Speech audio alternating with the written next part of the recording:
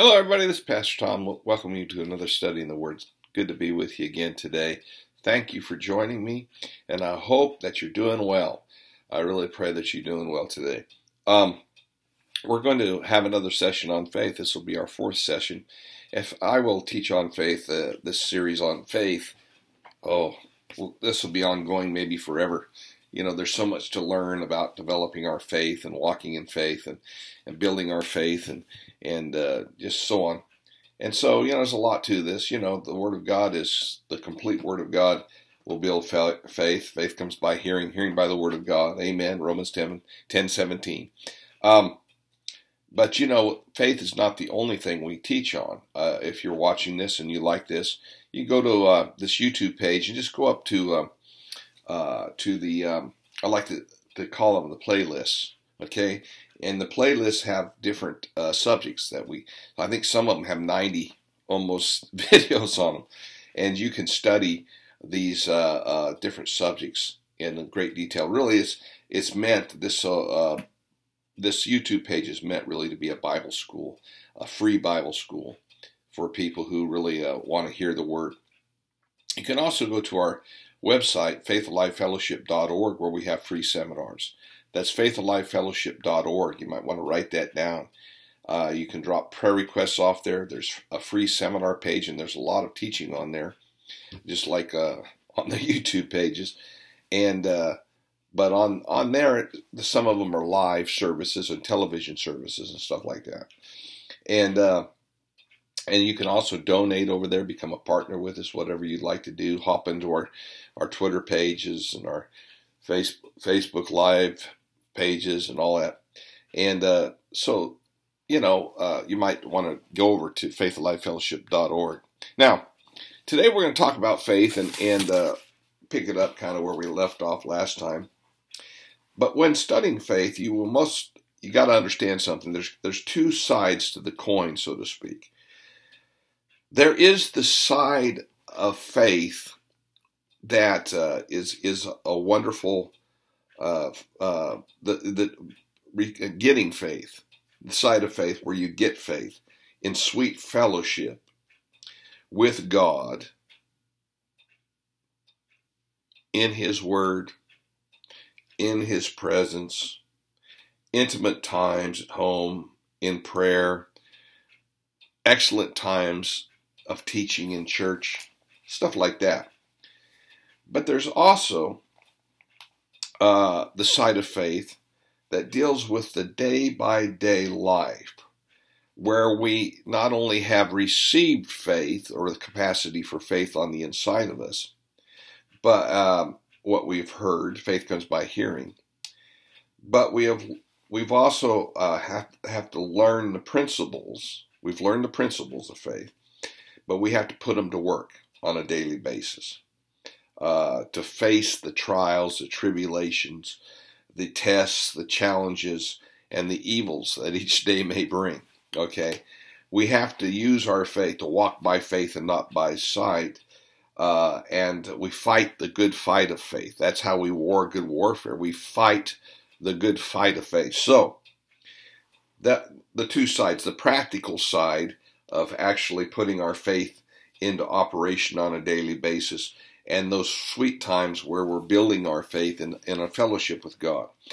And you have to have both those. And I want to warn you, because when you start talking and we start ministering on faith, we'll talk a lot about the principles of faith. As an example, principle of faith and confession.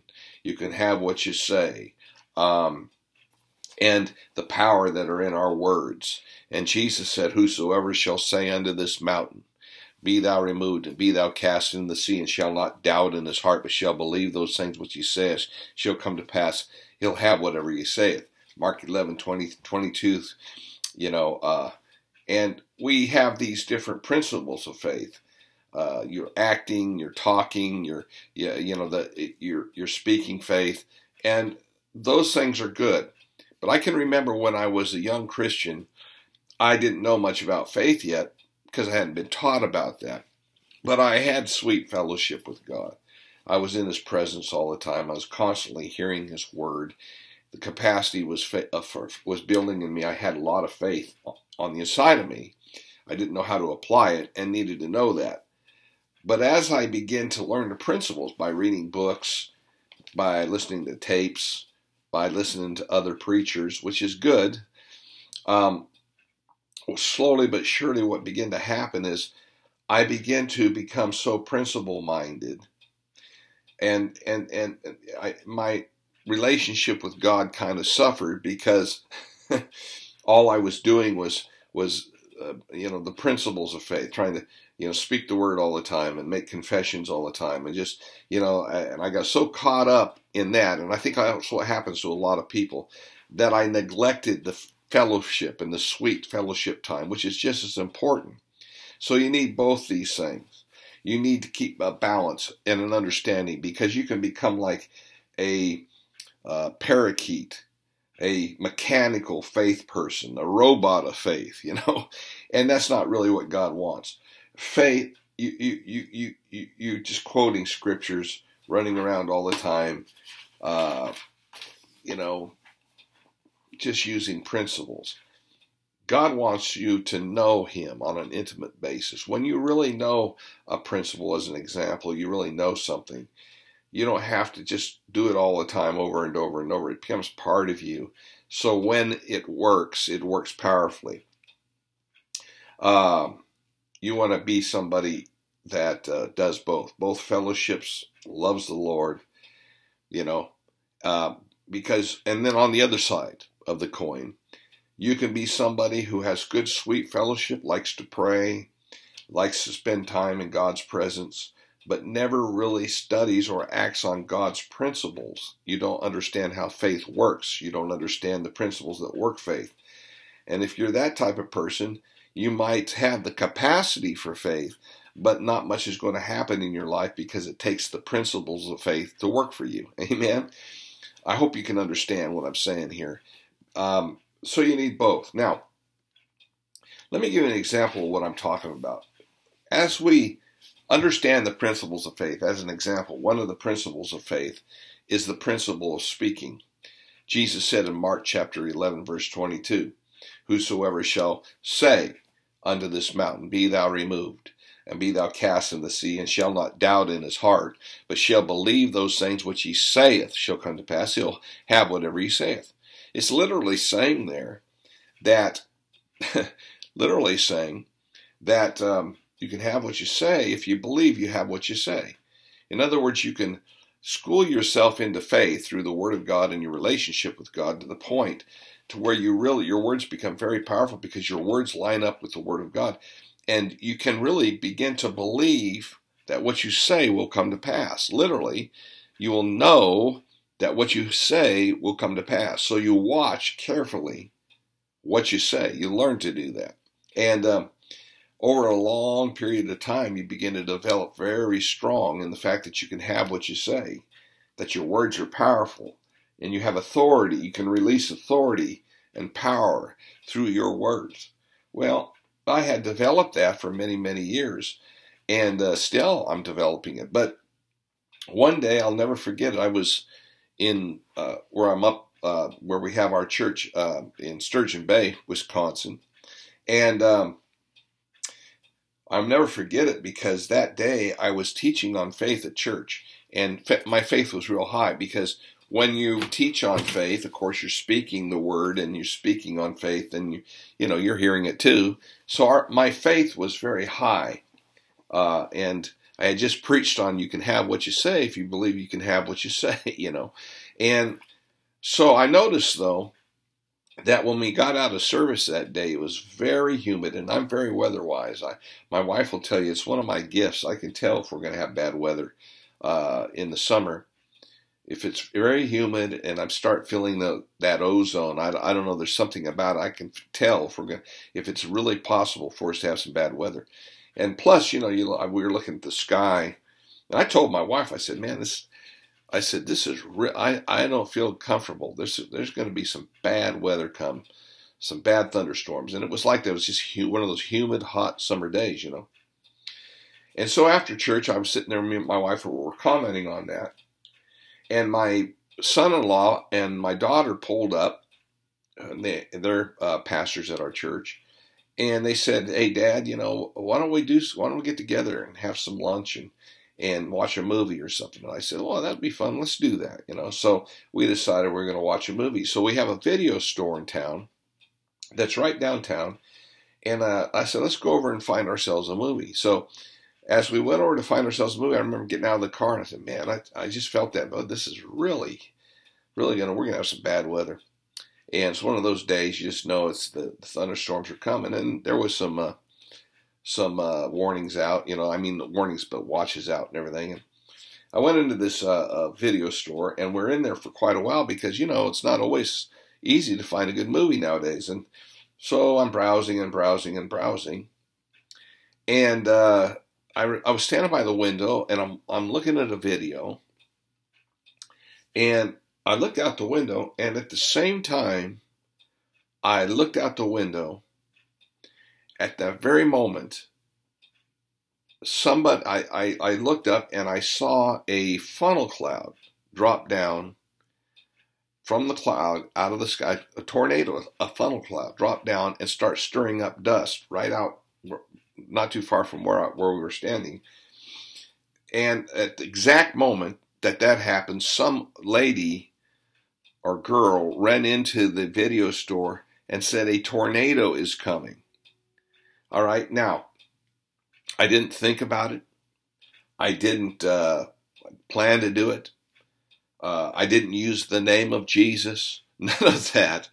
I said it out loud. I mean, in front of everybody, God, the devil, and all the people in the video store. I just turned around and said, "No," real loud. "No, we will not be having a tornado today." Just like that. And when I said that funnel cloud lifted up, went back up into the cloud. It went over the town there, and about 3 minutes later, which would have been too late for a lot of people if that would have stayed on the ground, the tornado sirens came on, and we did not have a tornado. You say, "You mean to tell me that your words affected that storm?" I'm here to tell you exactly. And if I would not have had that faith on the inside of me, I couldn't have done that.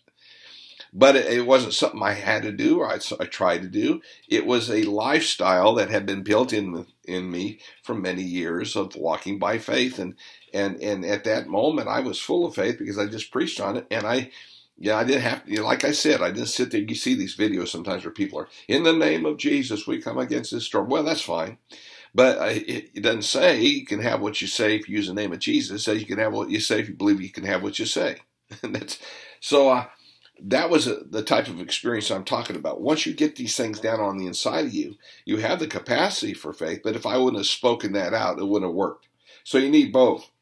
Now, I want you to go to James chapter 1. James chapter 1 is an excellent, there's some scriptures in James chapter 1. Really, if you study James chapter 1 fully, and you really know what it says, and you meditate on it for a while, and you should do that. Just meditate on James chapter 1, and I tell you what, you'll learn a lot about God from James chapter 1, and you'll learn really what you need to know about faith in a nutshell.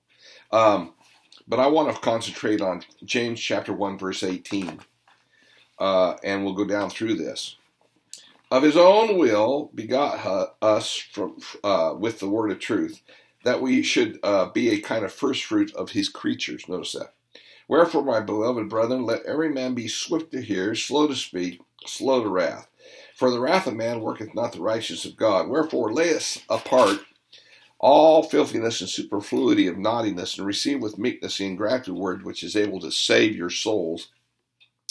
But be doers of the word, and not hearers only, deceiving your own selves. For if anyone be a hearer of the word and not a doer, he is like a man beholding his natural face in a glass.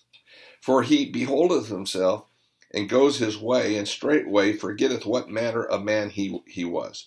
But whoso looketh into the perfect law of liberty, and continueth therein, is he being not a forgetful hearer, but a doer of the work, this man shall be blessed in his deed. Now notice, if any man among you seem to be religious or devout, and bridleth not his tongue, but deceives his own heart, this man's religion is in vain, won't work for you. Pure religion and undefiled before God and the Father is of this, to visit the fatherless, the widows in their affliction, and keep one himself unspotted from the world. In other words, do what God says, the principles of God's word, and you'll be blessed. Now, I want to talk about this because this is very important, this particular scripture, in understanding faith. Really, in this scripture, I think that you can, if you really understood it, you could glean how faith works to the max. It says of his own will, so he willed to do this. He begot us. That word begat means he gave birth to us as new creations. 2 Corinthians 5:17 says, therefore, if any man or person be in Christ, they are a new creation. Old things pass away, behold, all things become new.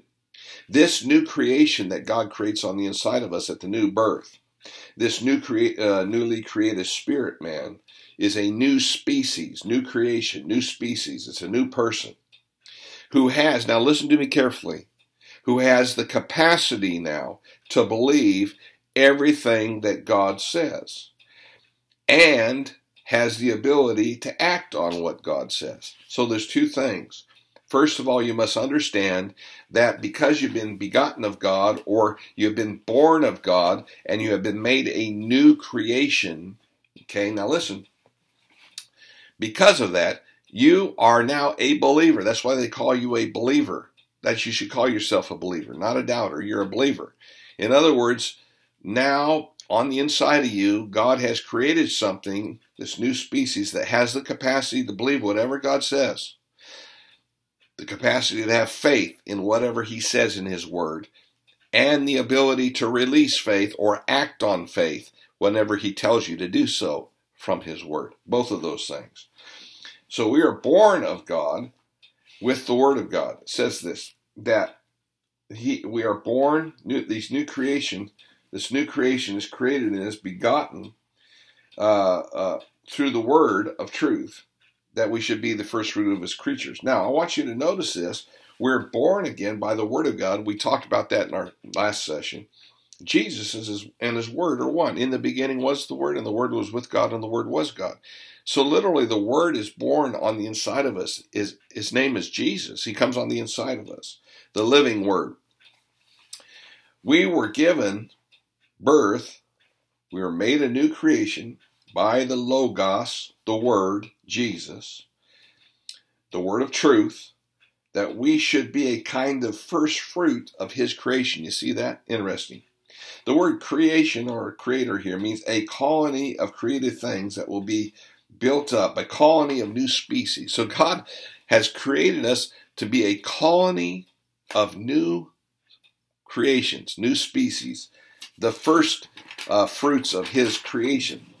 So you are recreated spiritually by the Father of lights, with all the ability you need to live the Christian life, to be victorious, to believe what he says, and to act on what he says. Believe, act, victory. Believe, act, victory. This is what he's saying here. You have to believe, have the capacity of faith, put faith within you, so you have the capacity to believe what he says. When that's there, when you act on that, okay, when as the Word of God tells you to, however the Word of God tells you to, you put your faith into action, that will equal victory. It will equal a manifestation of the promise as we stand on it in faith. So verse 19 says, wherefore, my beloved brethren, let every man be swift to hear, slow to speak, and slow to wrath. Now here, we understand that we are to develop this ability to understand the importance of words. You see? Let every man be swift to hear. You've got to understand, you've got to be swift to hear God. You've got to learn how to listen to God. You've got to learn how to listen to what other people say. But right now I want to focus on that. We have to learn to hear from God. Well, how do you do that? You develop that by fellowshipping with God through his word and through prayer and through listening to the Holy Spirit on the inside of you, who will always and only lead you in line with the Word of God, not outside the Word of God with some kind of crazy revelation, only and in line with the Word of God. That's where you're safe. So, every person needs to do these important things. We need to be swift to hear God, swift to hear, and then you need to be slow to speak, understanding and thinking about what you say. Because you can have what you say. In fact, you are having what you say, whether you believe it or not. Whether you believe you can have what you say or not, whether you understand the principle, it's working for you mostly in the negative. Most people, it's working in the negative right now. So you need to turn that around and start working it in the positive. Remember, Romans 10:17, so then faith comes by hearing, hearing by the Word of God. So we're slow to speak. Think about that. Okay, because death and life are in the power of the tongue, all of that, we need to understand how important our words are. And then it goes down in verse 21. As we go down to verse 21, I want to focus on that. Wherefore, lay apart all filthiness and superfluity and naughtiness, and receive with meekness the engrafted word, which is able to save your souls. This is important. So he says, lay apart these sinful things, and he says, receive with meekness or with humility the engrafted word. The word engrafted here means something engrafted from another source. It's really God that's engrafted into us. Like I said, you eat an apple, that's engrafted into you. You see? But God plants, it's almost, you're God's garden. He'll plant a seed, it's engrafted into you through the Word of God. And it will grow and produce something. That's what God wants. He wants the seed of God's Word to grow and produce something on the inside of us. This engrafted Word, or this seed, is able, the Bible says, to save our souls. Now somebody says, well, our soul, that means being born again. No, we're born again in our spirit, man. You become a spiritual new creation. Our soul, our mind, our will, our emotion, our thought processes are, in all of that, has to be saved. The word saved could be translated healed, restored, renewed, right? And that process is like Romans chapter 12, verse 2. Be not conformed to this world, but be transformed by the renewing, restoring, saving of your soul, that you may prove what is the good and acceptable, perfect will of God. See, your soul has been damaged, and your soul does not work right, and your thought processes are all messed up. And when we come to Christ, God starts the renewing of the mind, restoration of the soul process, which means the saving of the soul, which means kind of like if a guy goes out here, and where I live up here in Door County, we have all these beautiful places where you go in and you have all these antique furniture, and to the untrained mind, you might think it's junky old piece of furniture. And some farmer may have a bunch of this antique furniture out in his barn somewhere, and somebody will come up who knows what they're doing, say, hey, I'll give you $50 for that old piece of furniture there. And the farmer will go, hey, yeah, you can take what you want here, give me $50, sure, you can have that. And he'll take it. The expert furniture restorer sees something in that furniture, takes that furniture to his shop, washes it up, cleans it down, strips all the paint off and all the old stuff off, sands it down, does some things, maybe fills in some cracks or whatever needs to be done there, but then restores it. And literally, it's restored because it's hardwood, solid furniture. It can be restored back to even as good, if not better, than it was when it was first made. And then he takes that thing and sells it for $2,000 after he spent $50. And that's what God does with our soul. Our soul has great potential. Our mind, our will, our emotions, our thought processes has great potential to work with our spirit, which is a new creation in Christ Jesus. But that part of us has to be trained. Our physical body too, which needs to be presented. Our physical body must be presented unto God, a living sacrifice, holy and acceptable, which is our spiritual or reasonable form of worship, you see. So that all works together. But here he's talking about the saving of our soul. That comes through the Word of God. Then verse 22 it says, But be ye doers of the word, and not hearers only, deceiving your own selves. So you see, when the Word of God comes into us and is there, the capacity for faith is there. The renewing of our mind is taking place. But we can't just hear what the Word of God says and not do it, or we will become what the Bible says is self-deceived. It's like a guy who looks in the mirror and then, he realizes, I need to comb my hair, I need to shave today, I need to whatever. And he just walks away with the understanding, when he saw that, he had a revelation that he needed to comb his hair. He had a revelation, faith came, that he needed to shave his beard, put it that way.